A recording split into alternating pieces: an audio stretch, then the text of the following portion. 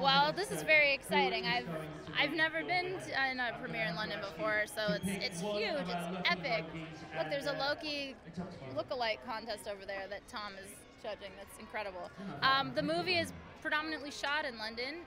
My parts are anyway, so I think it'll be fun for the London fans to see places that they pass every day, you know, destroyed by bad guys.